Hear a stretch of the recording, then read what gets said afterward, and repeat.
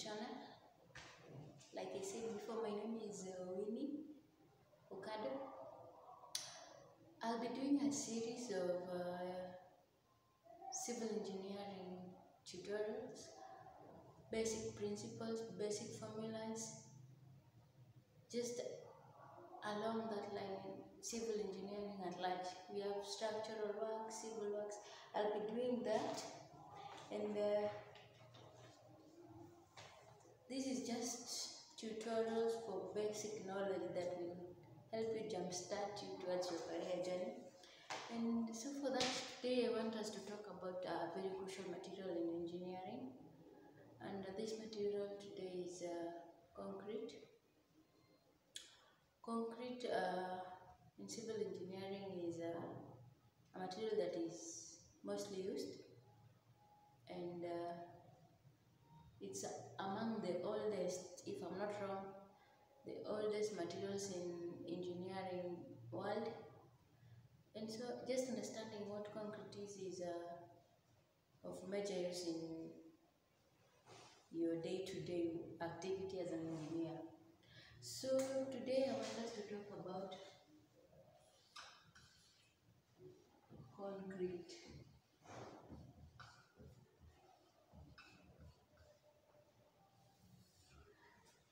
So what is concrete? Maybe if somebody asks you what is concrete, what can you say? Concrete is a mixture of cement,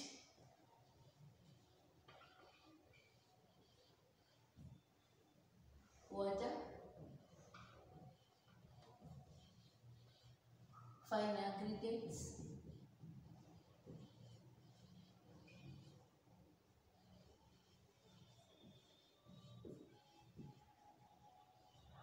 and coarse aggregates.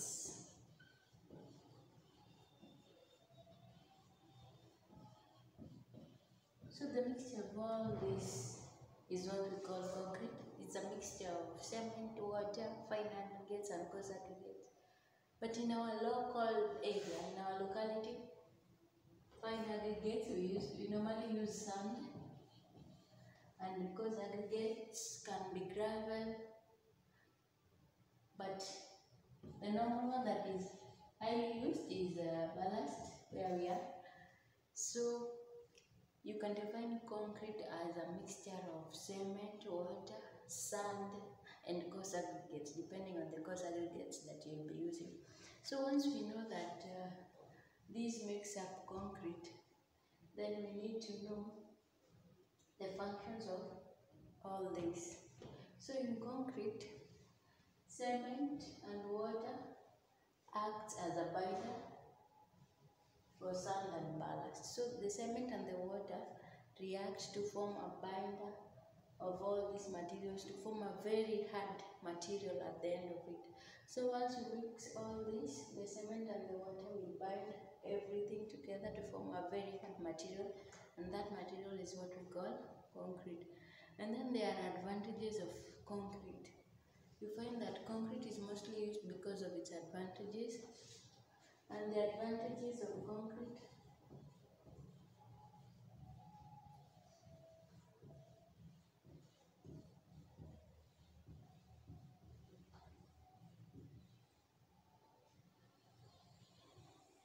one advantage of concrete is that it has mechanical strength.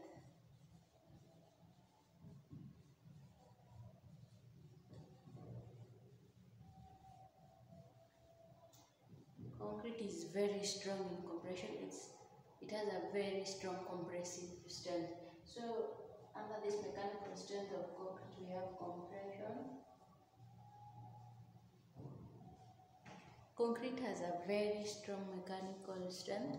That is one advantage why we use concrete. Another one is that concrete can resist adverse weather conditions.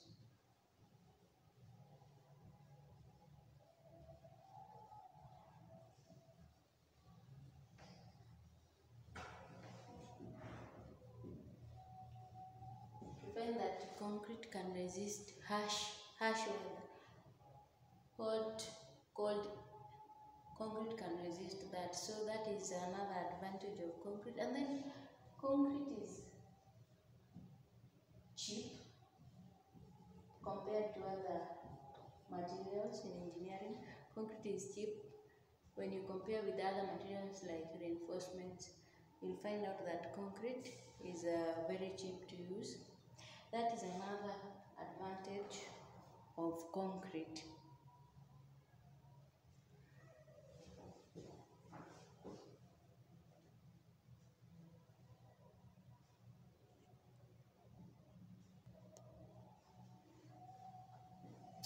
So we've seen some of the advantages of concrete.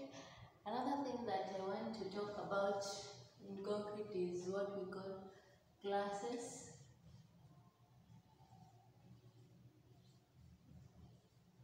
Classes of concrete.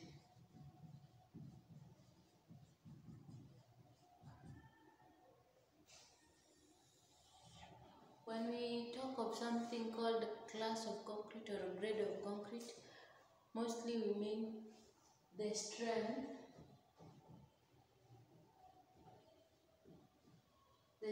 that the concrete will have after 28 days curing. So an example, if somebody talks of class 30 of concrete, that means that after 28 days of curing the concrete should have a strength of 30 Newton per millimeter square. So when somebody asks you what are some of the classes of concrete, it means like what will be the strength of that concrete after 28 days curing.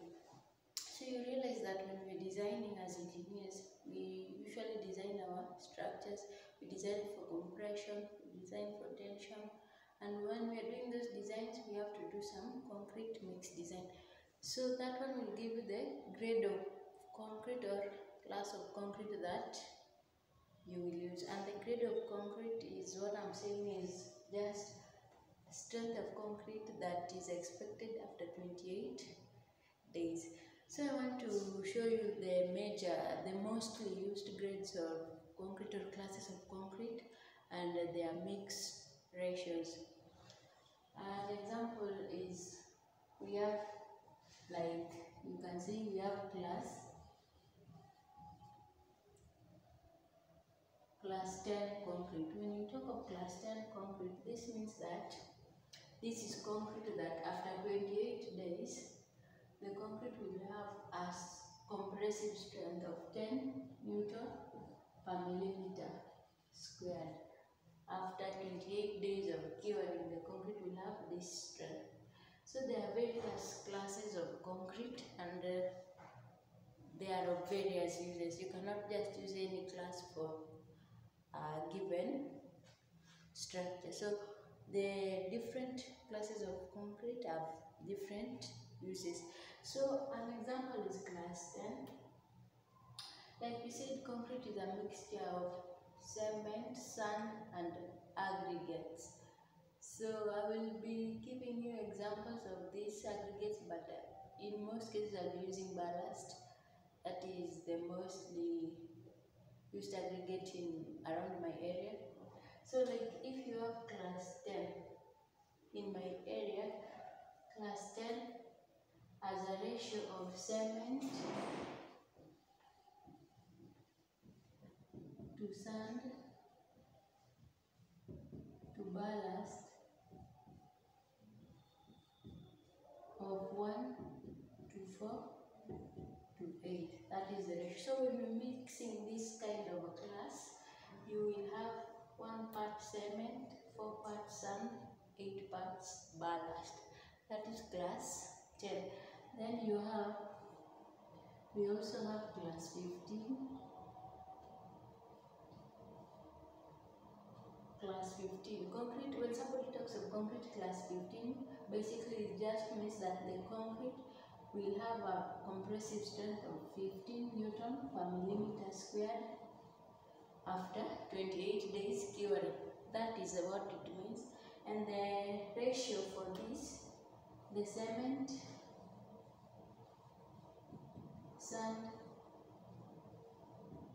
ballast ratio. The cement sand ballast ratio for this concrete class is 1 to 3 to 6.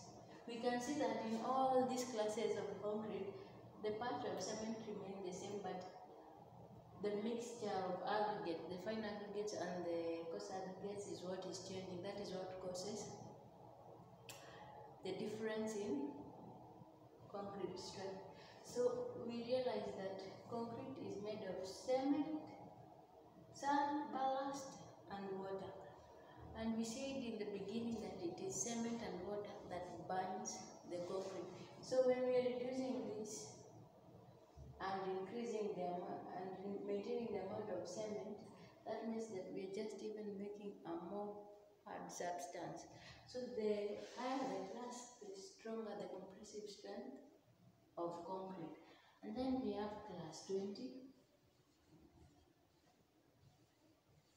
Again, class 20 just means that after curing the concrete for 28 days, the concrete should be having 20 Newton per millimeter squared compressive strength. That is what it means. And the ratios for this, the ratio of cement to sand to ballast is 1 to 2 to 4. That is what that means. So knowing these ratios is very key. We should know each class of concrete and the ratios that are used for those classes.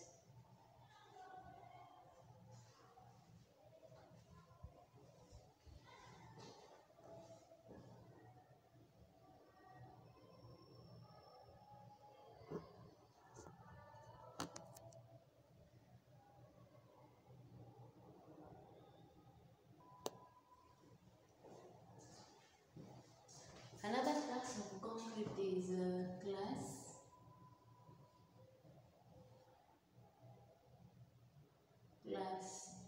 25, which same as the other classes, just means after 28 days curing, the concrete should have 25 Newton per millimeter squared compressive strength. So the ratios of this class, the ratio of cement to sand to ballast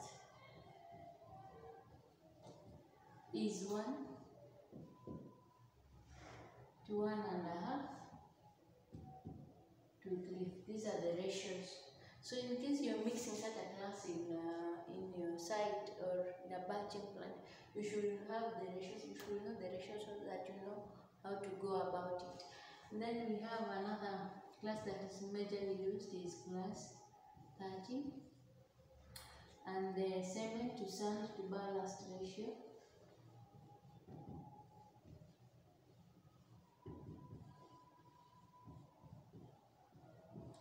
is 1 to 1 to 2. So just knowing this ratio is a major deal, because when you are on site, you should know how to mix your concrete so that your end product will be the class that was designed for the concrete.